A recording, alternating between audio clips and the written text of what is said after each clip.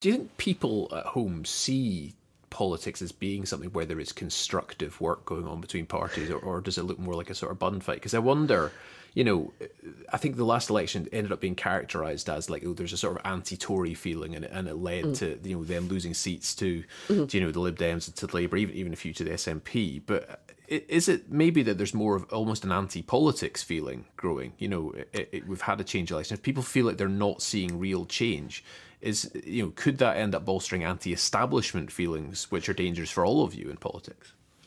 I think there's definitely an element and risk of that. I'm pretty sure I saw some electoral map that said basically bar about 20 seats, voter apathy would have won if that had been counted by those people that didn't choose to vote. Yeah. And I suppose this comes back round to the discussion we had at the start in terms of my background and coming into politics, that if we don't see that diversity in politics, if we don't see supposed real people with different backgrounds and different viewpoints and different expertise, then people do feel a bit disenfranchised by it. If I look at it from a North East Fife perspective, Willie and I are a very strong team. We're doing pop-up surgeries where we, are outside the supermarkets on a Saturday morning for an hour speaking to people.